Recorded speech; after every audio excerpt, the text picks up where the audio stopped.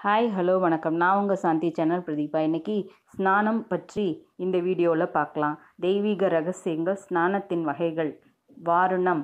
இந்த வாருணம் என்பது குளம், ஆறு போன்றவற்றில் முங்கி குளித்தலே. இதுவே முக்கிய ஸ்நானம். மற்றபடி பாத்திரம் போன்றவற்றால் நீரை எடுத்து விட்டு கொள்வது போன்றவை இரண்டாம் பட்சம்தான். கவுனம். கழுத்து வரை குளிப்பது, இடுப்பு வரை குளிப்பது போன்றவையெல்லாம். ஆனால் இந்த கவுன ஸ்நானங்கள் எல்லாம் ஜலத்தால், நீரால் செய்யும் வாரணத்தில் வருவது தான். விபூதி ஸ்நானம். இல்லங்களில் சளி ஜுரத்தில் இருக்கும் பொழுது விபூதி ஸ்நானம் செய்வர் பெரியோர். இது இரண்டாம் வகை. அதற்கு ஆக்னேயம் என்று பெயர். அக்னி சம்பந்தமுடையது என்று பொருள். அக்னியின் பஷ்மத்தால் கிடைக்கும் பஷ்மத்தை, சாம்பலை ஜலம் விட்டு குலைக்காமல் வாரி பூசிக்கொள்வதை பஷ்மோதூலனம் என்கிறோம். கோதூலி ஸ்நானம். பசுக்கள் கூட்டமாக செல்லும் பொழுது எழும் குளம்படி மண் புனிதமாக சொல்லப்படுகிறது.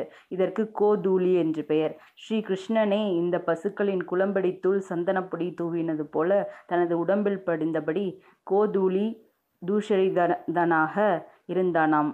இவ்வாறான கோதூலி நம் மீது படும்படியாக நின்று அந்த மண் துகள்கள் நம் உடலில் ஏற்பது மூன்றாம் வகையான ஸ்நானம். இதன் பெயர் வாயவ்யம். இது வாயுவுடன் சம்பந்தமுடையதாக இருப்பதால், அதாவது காற்றினால் பறக்கும் மண் தூசி என்பதால் இதன் பெயர் வாயவ்யம்.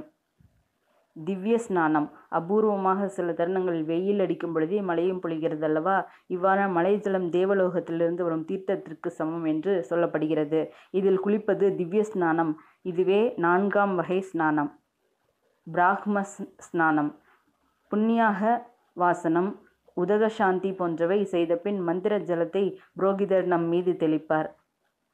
சந்தியாவந்தனத்தில் ஆபோஷிஷ்டா சொல்லி நீரை தெளித்து கொள்கிறோம். இவ்வாறு அபிமந்திரித்து தெளித்து கொள்வது ஐந்தாம் முறை ஸ்நானம்.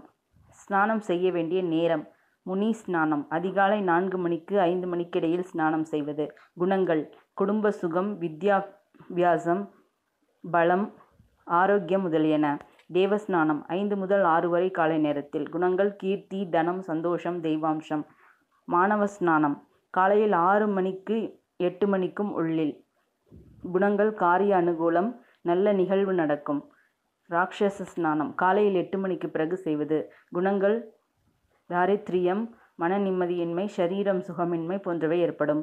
அதிகாலைகளில் மக்கள் சூரியோதயம் முன்பே ஸ்நானம் செய்வார்கள் என்பது நன்மைக்குரியது. இந்த வீடியோ உங்களுக்கு பிடிச்சிருக்குன்னு நினைக்கிறேன். இந்த வீடியோ உங்களுக்கு பிடிச்சிருந்தா லைக் பண்ணுங்கள், ஷேர் பண்ணுங்கள், கமெண்ட் பண்ணுங்கள். சாந்தி சேனலை மறக்காமல் சப்ஸ்கிரைப் பண்ணுங்கள். நன்றி, வணக்கம்.